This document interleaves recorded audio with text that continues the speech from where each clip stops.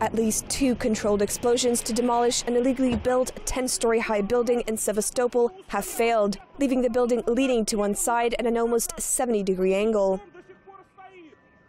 One Sevastopol resident said the attempt to demolish the tower block had not failed, but that workers had intentionally used a limited number of explosions to minimize the risk of damaging nearby properties. I understand perfectly well that if anybody wanted to do this quickly and effectively, then everything would have happened within the first explosion alone. But because our authorities understand that the safety of the citizens who live within a radius of, let's say, 500 meters comes above all, it's all done to cause less damage so that there is a minimum air blast.